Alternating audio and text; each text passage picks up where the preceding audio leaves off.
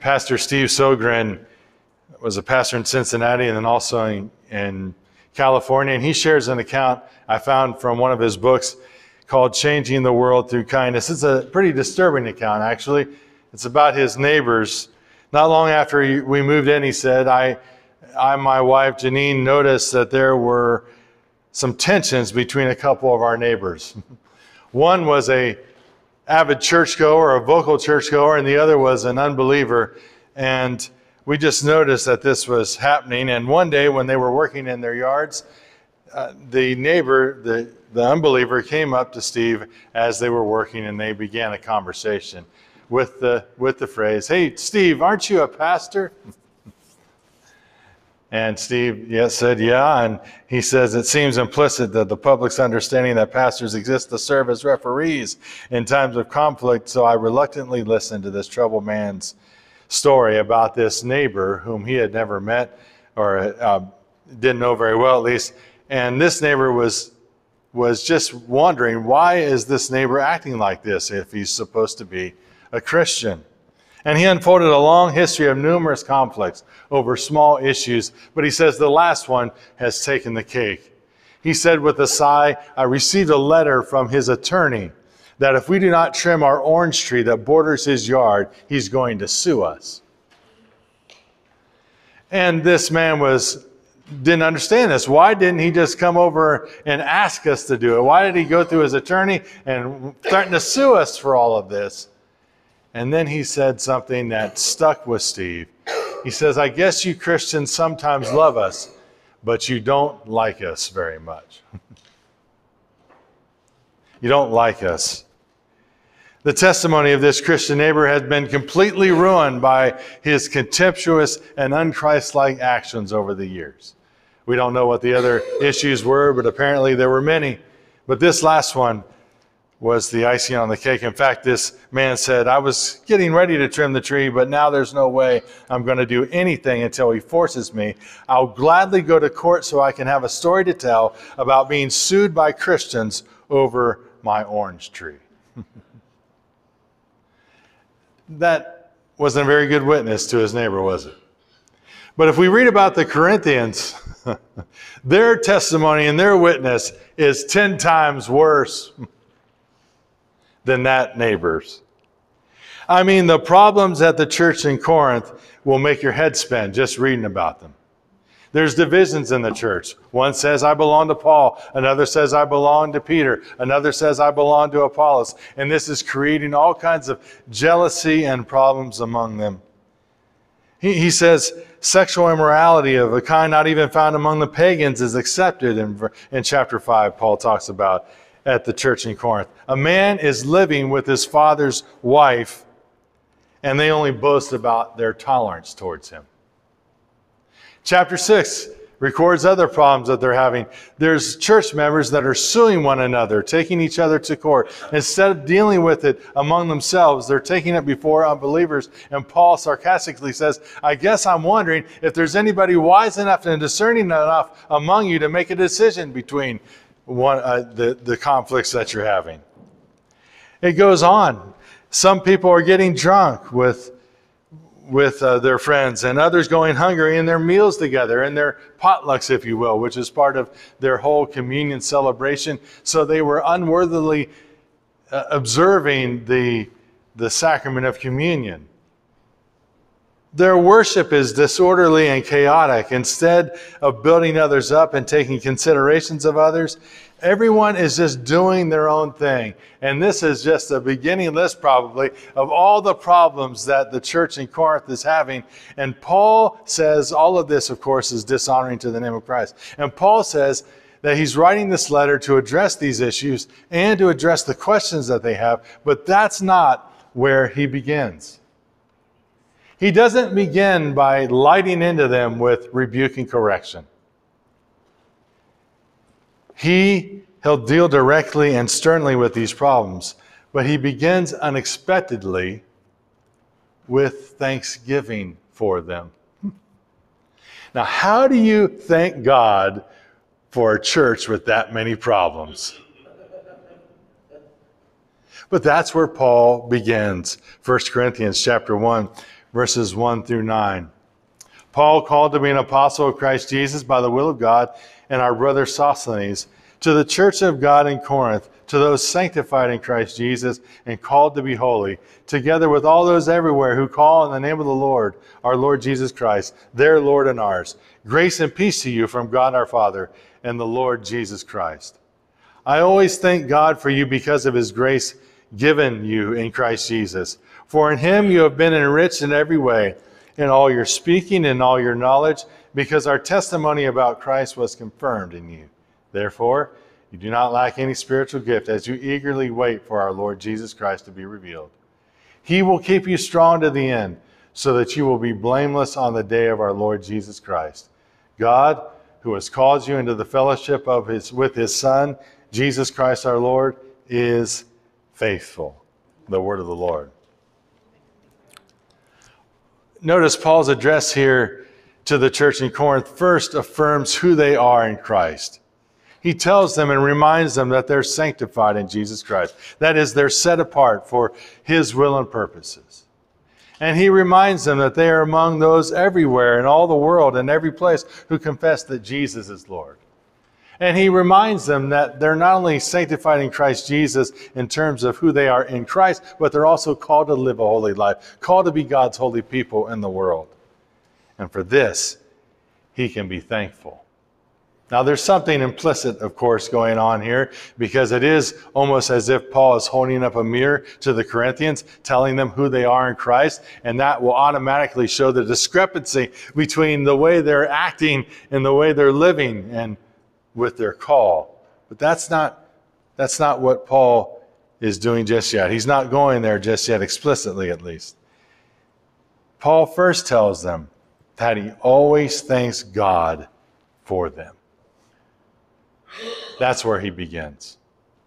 He thanks God for this troubled church. As part of this threefold pattern of prayer that is in Paul's letters, Paul prays for the church, Paul gives instruction about prayer, and then Paul requests prayer from the church. And here he says, I'm always thanking God in prayer for you. But how can Paul thank God for a church with this many problems? Well, Paul, look at what he gives thanks for. Paul gives thanks to God for what God has done for them. He's not saying, thank you, God, for all these problems that they've created. No, he's thanking God for what God has done. And he's thanking God for the grace given to them in Christ Jesus, not their failures. Later in chapter 1, verses 26 through 31, he fleshes it out this way. Brothers and sisters, think of what you were when you were called. Not many of you were wise by human standards. Not many of you were influential. Not many were of noble birth. But God chose the foolish things of the world to shame the wise. God chose the weak things of the world to shame the strong. God chose the lowly things, the things that are not, to shame the things or to nullify the things that are, so that no one may boast before him. It is because of him you are in Christ Jesus. That's what Paul is celebrating and thanking God for. What God has done for them and in them. He goes on to say in those verses, Christ has become for us wisdom from God. That is our righteousness, our holiness, and redemption. Therefore, it is as it is written, let the one who boasts boast in the Lord. So Paul's celebrating what God has done in their lives, the grace given to them. He's celebrating all of that. And the Corinthian believers are among those. He's acknowledging among those everywhere, in every place, who call on the name of the Lord. They're among those believers, that church, Jesus' church, those who confess that Jesus is Lord. And that's what should unite them, because that's what unites them, believers everywhere. In fact, one of the translations of this scripture even titled it that way, a call to unity. It's inviting them to realize who they are in Christ. And he even goes on to bring that out further. You know, all the divisions, I belong to this and that person. I belong to Peter, Paul, Apollos, whatever. And he asked this question, was Paul crucified for you? No, get it together, get it right, get your mindset right. Faith in Christ is your solidarity. Let that be what unites you. But he's only implying that so far, because he's beginning with thanksgiving. Now, we probably don't understand the depths of depravity from which these Gentile believers were redeemed. We probably don't understand how they could live this way after being redeemed by the Lord and being saved into a fellowship with his Son. What we probably don't understand is what they came out of and from. A whole life dictated and dominated by idolatry all around, by sexual immorality of every kind, by paganism all around. So Pastor Wayne talked about it in this way in our men's Bible studies when we were going through a lot of these letters, is what we don't understand is that these believers are kind of at ground zero. They have no working knowledge of who God is at all. They're from a completely different background and context. And so Paul, what he's celebrating is, you've been redeemed from all that mess and those empty things. You're now in Christ. That's what he's celebrating.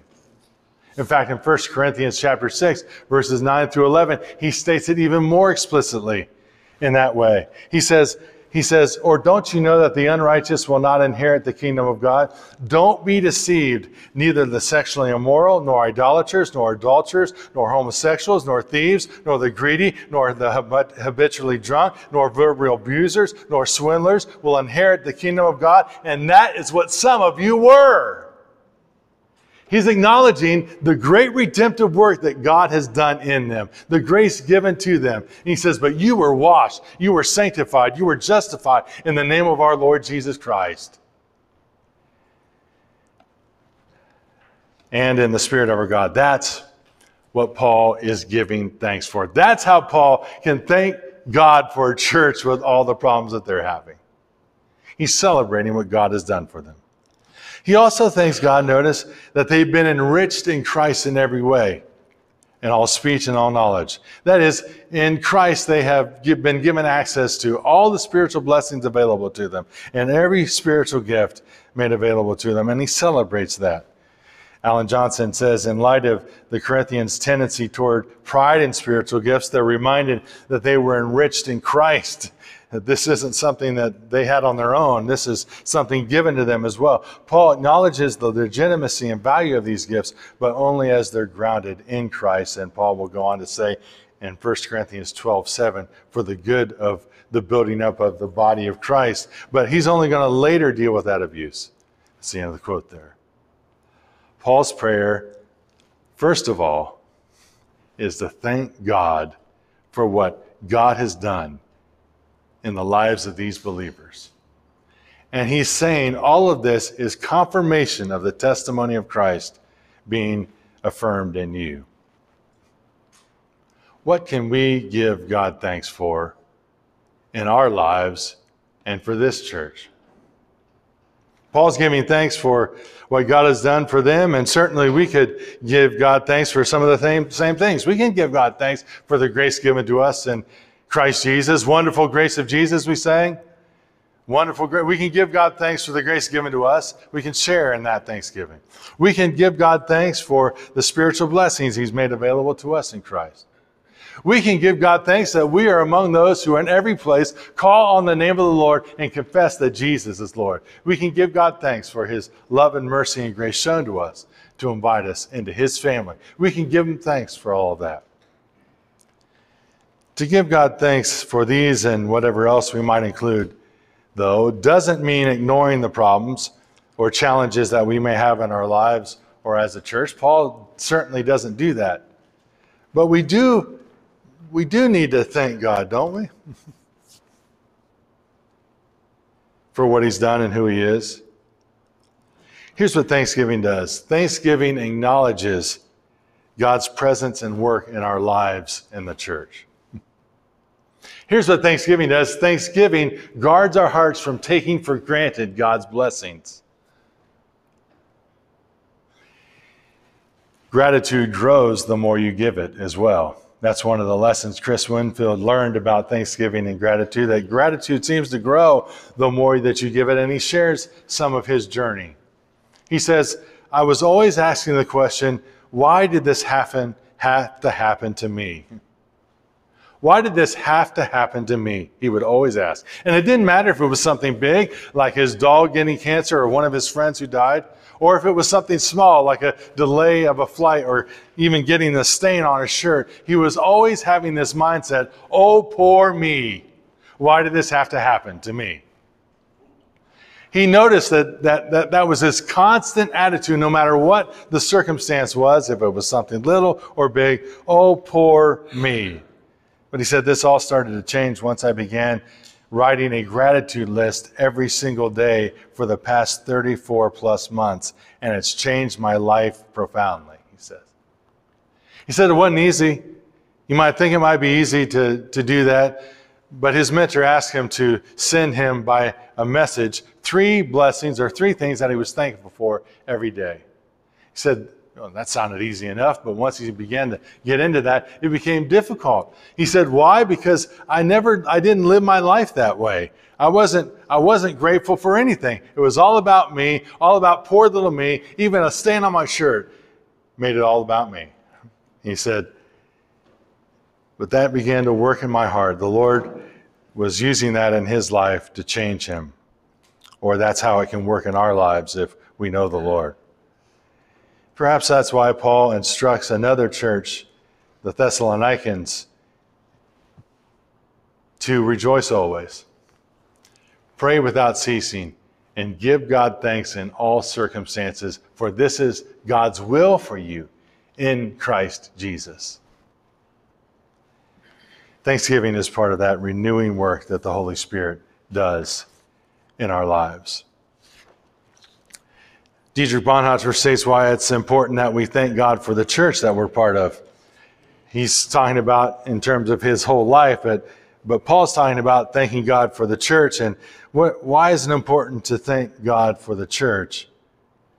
He says, if we do not give God thanks daily for the Christian fellowship in which we've been placed, even when there's no great experience, no discoverable riches, but much weakness, small faith, and difficulty, and if, on the contrary, we only keep complaining to God that everything is so paltry and petty, so far from what we expected, then we actually hinder God from letting our fellowship grow according to the measure and riches which are there for us in Christ Jesus.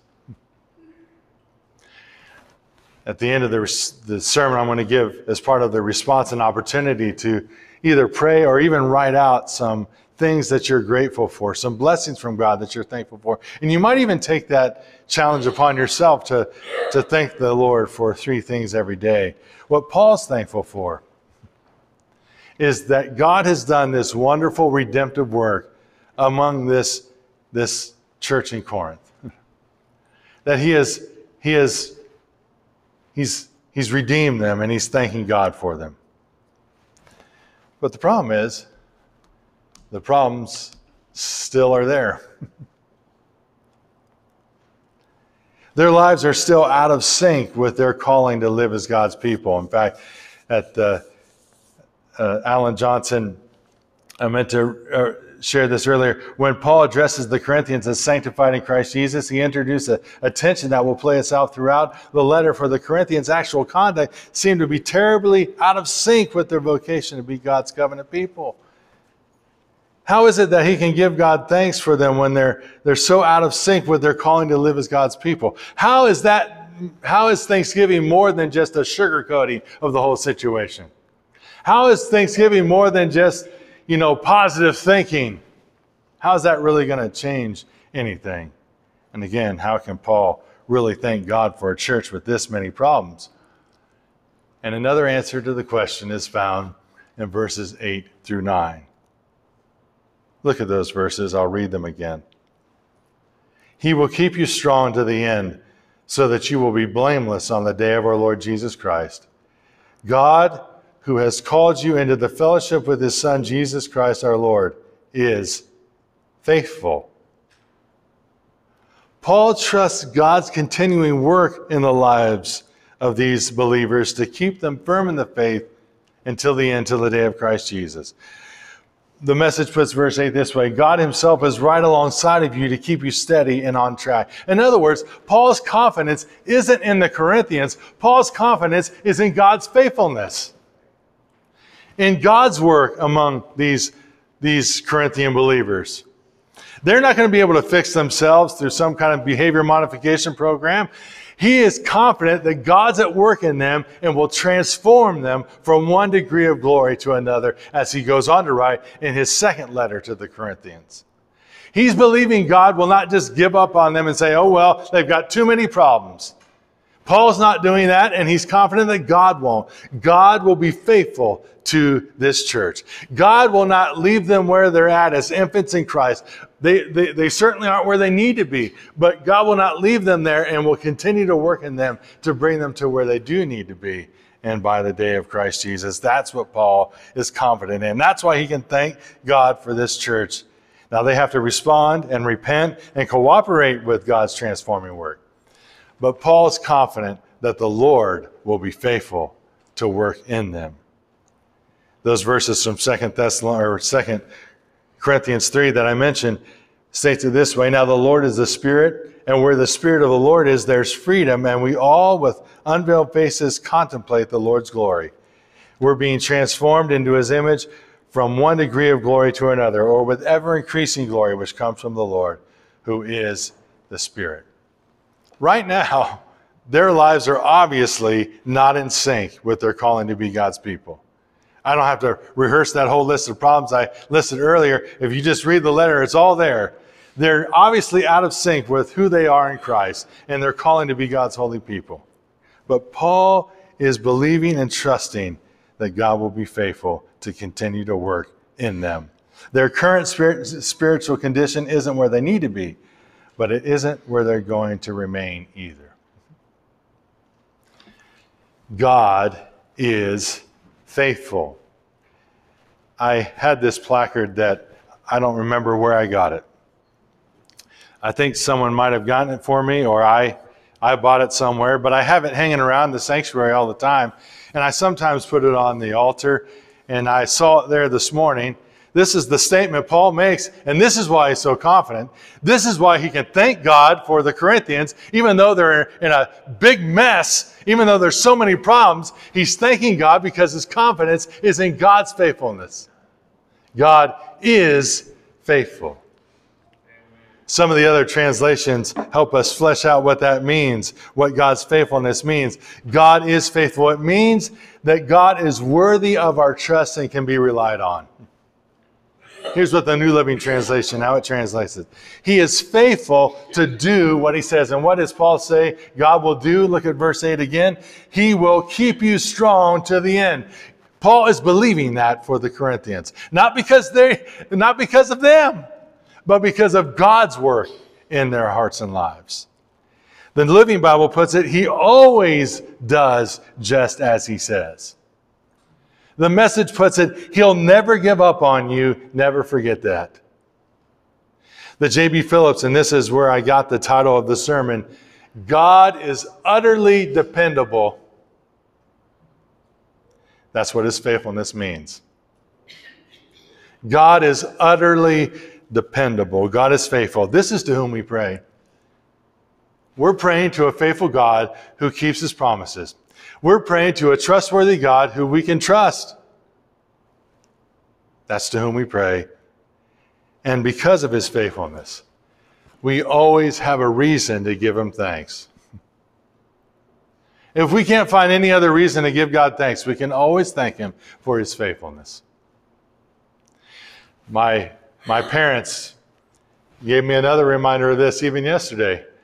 And they texted me, and I think Beth was included. My beautiful wife Beth was included in the text, but they said, your Uncle Mark and Aunt Roxanne are here, and we are praying for you. And they sent me the promise of Hebrews 13:6. He will never leave you or forsake you.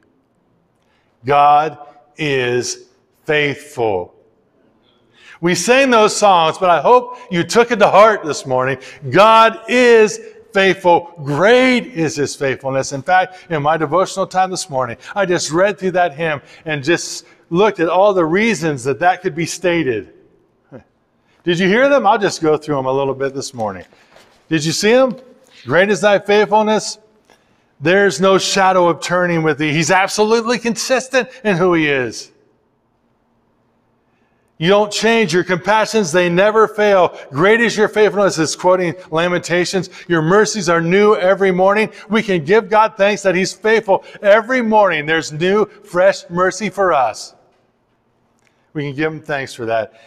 As thou hast been, forever wilt be. We can give him thanks for his faithfulness. And it goes through the entire song. It's talking about reasons we can know that God is faithful. He's utterly dependable. He's trustworthy and reliable. Even in the most difficult of circumstances. Evelyn Husband lost the love of her life, the Space Shuttle Commander Rick Husband, in a national tragedy in August of 2003. A year later, she shared her message about God's faithfulness and healing hand. On that day, the day of the tragedy in August of 2003, she was with all the other families of the Space Shuttle Columbia, their crew, near the landing site at Cape Canaveral, Florida, waiting for her husband to return home as the other families waited for their loved ones. And the shuttle was just minutes from landing, but NASA's mission control lost contact with the shuttle crew. And in the next few moments, a tragedy occurred. There was images and video of the space shuttle blowing up and breaking apart in the Texas skyline. NASA officials scrambled to get the family members out of the view of television cameras. And in those moments, Evelyn remembers looking at her children, who were only 7 and 12 at the time, wondering what would happen now with the loss of her husband. But she said in those moments, she said that was the beginning of this powerful message that I'm now able to share, she says a year later. Even in the midst of the most intense suffering and pain, God is faithful. She said in those moments, this is the thought of her heart, the prayer of her heart. Deep inside, I knew God was going to walk with me through this somehow. Because I knew it, because he'd walk with me through other crises earlier in my life. God is faithful. I want to give you opportunity now to write out a prayer of thanksgiving, or maybe you would just want to pray silently where you're at, or find your place of prayer and just express that in prayer to him. Sometimes it helps us to write it out so that we actually take the opportunity and we don't pass it by and say, oh, I'll do that later. Would you take a few moments, and there's usually some paper in the front of the pew there and a pencil. You can write out some things that you're grateful for, some blessings. Perhaps it's God's faithfulness. Perhaps it's some of the things that we've already talked about this morning. We can certainly give God thanks for his grace given to us. We can certainly give God thanks for his faithfulness. We can certainly give God thanks for his spiritual blessings that he's given to us. And we can especially give him thanks for the suffering, death, and resurrection of our Lord Jesus Christ, which we're going to do here in a few moments through the sacrament of communion. But before we do that, and as kind of a preparation for that, would you spend these moments now in prayer, either writing some of these things down or just expressing them to the Lord in your heart? Would you spend some time giving God thanks?